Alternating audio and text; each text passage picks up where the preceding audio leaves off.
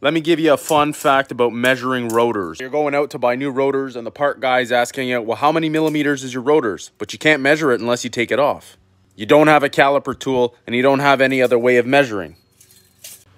Grab yourself a piece of paper, white paper, cardboard, doesn't matter what it is. Have a little cutout for the hub.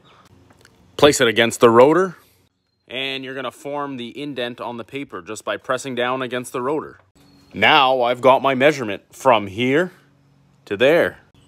And now you can easily identify the size of that rotor.